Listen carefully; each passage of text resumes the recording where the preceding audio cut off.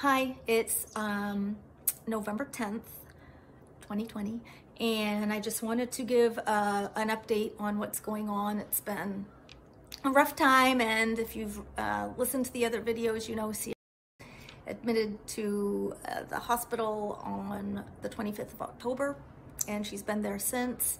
And yesterday there was a hearing to decide if she'd be released or basically sent to the state facility, which is what her dad and I are really trying to avoid, because we waited so long for her placement in this residential home that she would lose her spot there.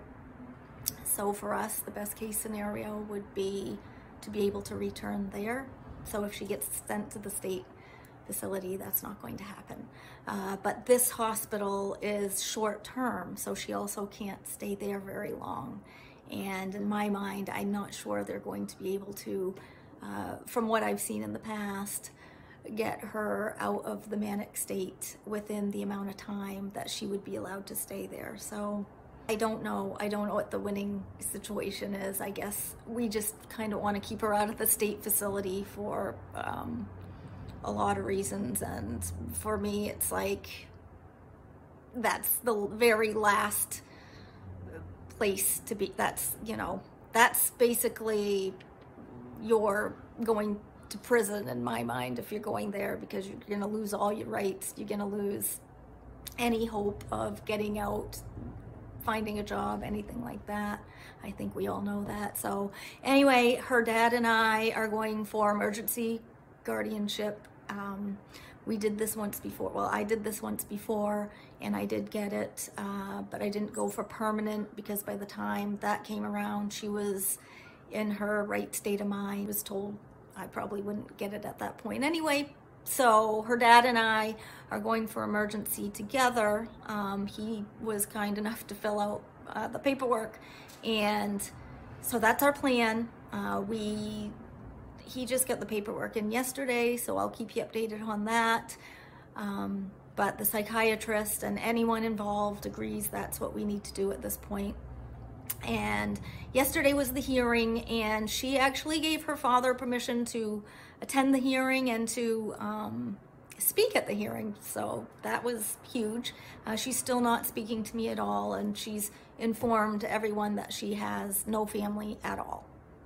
But apparently she has her father. At some point yesterday, she was calling him by his first name, saying she wanted to speak to her father. So she's clearly still in a delusional state of mind. Anyway, because of COVID, the hearing was via video, and it was her dad, her attorney, who's been wonderful, two of her doctors, somebody from DHHS, and of course the judge. And so her dad was kind enough to FaceTime me, so I was able to attend without anyone's knowledge, so I could hear and see what was going on for the most part.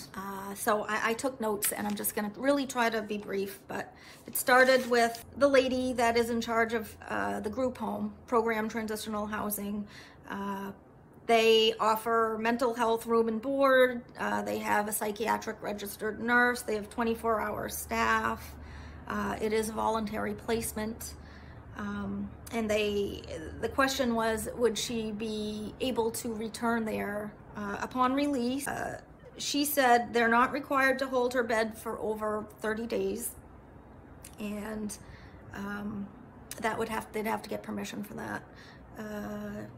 But she would have to be in a stable condition to return, because they're the ones that actually had called the police to take her to the hospital. And apparently, and I think I mentioned this before, but she'd ripped out a fire extinguisher. I didn't realize she had gone through other people's rooms and rummaged through their property. That was a little bit of a blow. She died. I don't know why it surprises me. Nothing should surprise me at this point. But anyway, yeah, she'd be welcome back, but it would take some work to work with the residents of the household to gain their trust. And yeah. Then they spoke to the psychiatrist, who has seen her on a daily basis, agrees she has bipolar disorder. She refuses medication sometimes. She's not really improved at this point. She would be at risk if she were to leave the facility. She's been uncooperative, throwing things at staff. She has no insight, impaired judgment, doesn't want to take medication on a regular basis. They've had psychiatric emergencies where they've had to actually administer a medication against her will. He thinks she should remain inpatient for a maximum period of 3 weeks with the same medications, and does recommend she go back to the group home. Now, I just want to pause for a moment and say this is what her dad and I were hoping for, and although 3 weeks is not a long time from what I've seen with her, that's the maximum they can go. Otherwise, she would automatically either be discharged, which was not going to happen, or be sent to the state facility. So they had to say 3 weeks because that's the maximum stay at this hospital. So that's our best case scenario, and we really need to pray for this. Spoke to another doctor who completely agreed. Both doctors said her medication compliance has not been great and that she needs to stop with the marijuana. They both reiterated this several times, which, you know, we all know, but I just wish it would sink in with her. Said that she functions well on lithium. He agreed she should return to the group home. Then they did speak to dad, who one of their first questions was, what is it like when she's not manic? And he sort of broke down into tears. It was quite sad. Said she's a kind, caring, loving, truly gifted artist and dancer. Spoke her praises, which were all truths of how she is when she's not manic.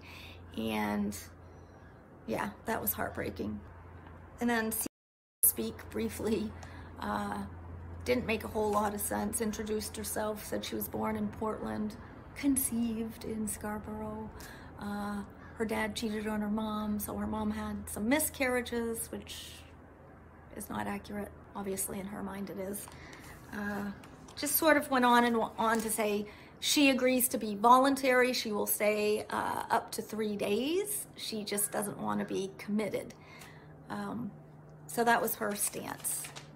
And I've got to say, throughout it, being that she's clearly in a manic state, she did okay. Her attorney was able to calm her down a few times. She was writing really quickly and holding up signs saying, I want to go home, and I couldn't really read what she was saying, but holding up signs for the judge. And she did try to intervene a couple times, but for the most part, in her state, I think she did fairly well. So at the end, the judge spoke.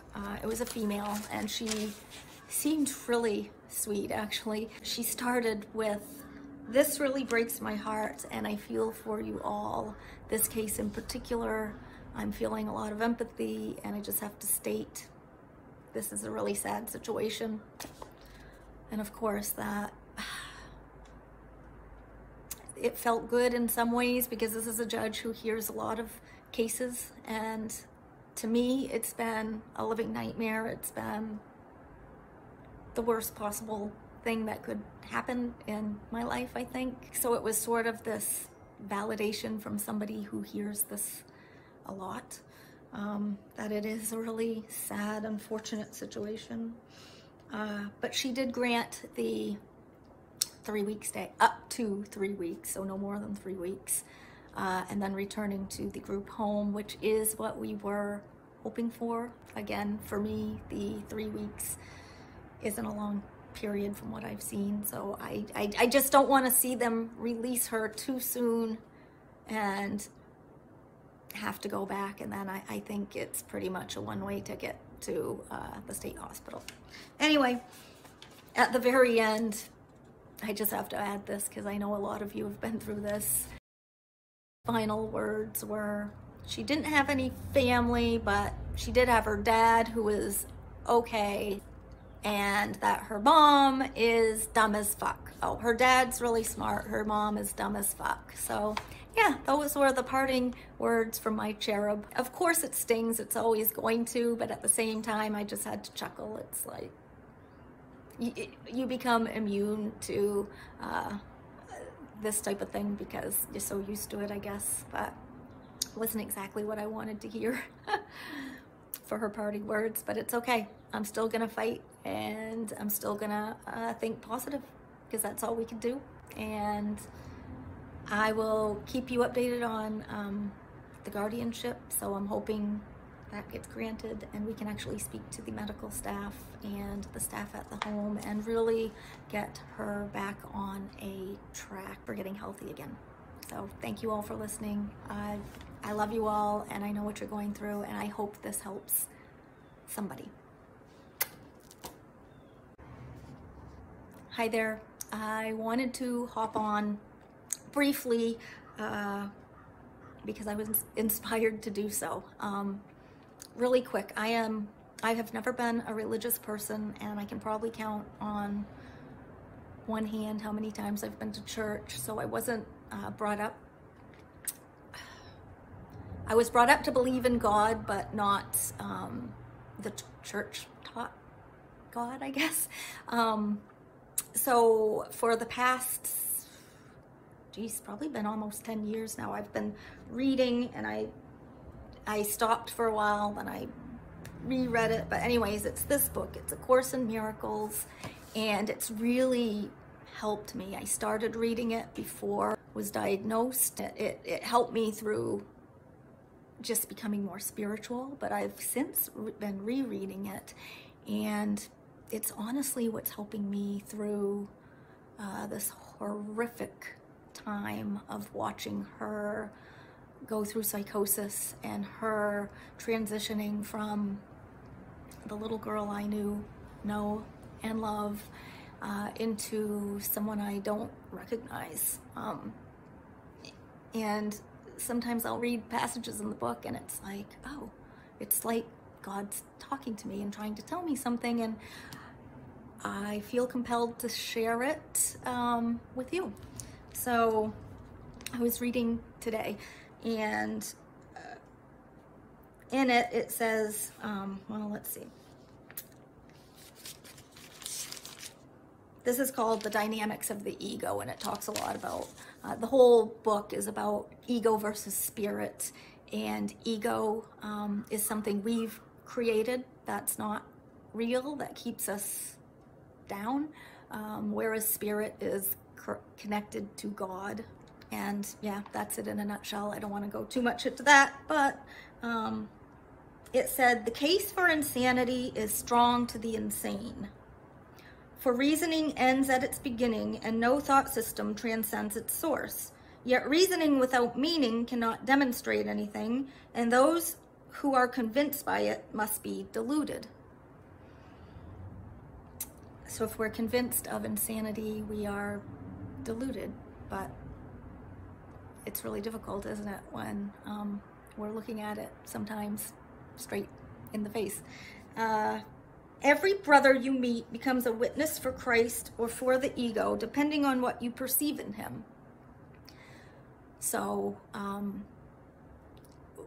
we should be perceiving Christ in our children and not the ego. And it's our choice what we're going to perceive. We have that power. Everything you perceive is witness to the thought system you want to be true. Every brother has the power to release you if you choose to be free. So we choose how we want to see our children or anyone with a mental illness. We're creating that, and we have the power to set it free. And I guess that's what I want to share today. I had this thought about my daughter who, appears completely disengaged with the world and out of touch. And I kind of thought she is the epitome of what they're talking about, the ego. It's like I'm looking at the ego straight in the face when I am dealing with her in her psychotic state of mind. And I kind of thought about all of us We all have egos. We don't look at it. Like her having this illness has forced me to look it in the face and to love her beyond her acting in that manner. Because it's my child, and all of you are in the same situation. You love your child, and you don't see that as your child. And in a way, it's like, maybe that's why this is happening. This is an awakening for myself. I have an ego as well. It's on a smaller scale, and I wouldn't acknowledge it if I didn't see it on that huge scale right in front of me of this person that I love. And my choice is going to be to release that and to look at her in a different light. And if I can look at her in a different light when she is in my face saying horrible things, and if I can look at that and realize that's not her, I have a piece of God, she has a piece of God, we all have the same inner light shining. And if I choose to see that light and not see the darkness, perhaps this is a lesson to be learned. And I'm really going to harness that, and I'm really going to start envisioning her light and looking through that darkness. And I'm going to record it, and we're going to see what happens, because I do have the power, and I'm going to do anything in my power to get through this and to get you guys through this. So I am envisioning my daughter in her right state of mind, calling me, talking to me, telling me she wants to get better. And I think we're gonna see a change, because my mind is made up. I know this is going to happen. She is going to call me. She is going to want to change, and we are going to help her make that change. And when she does, and when we see progress, and when we see healing, then I'm going to share this with all of you, and you're going to have that same power to make that change for your loved one.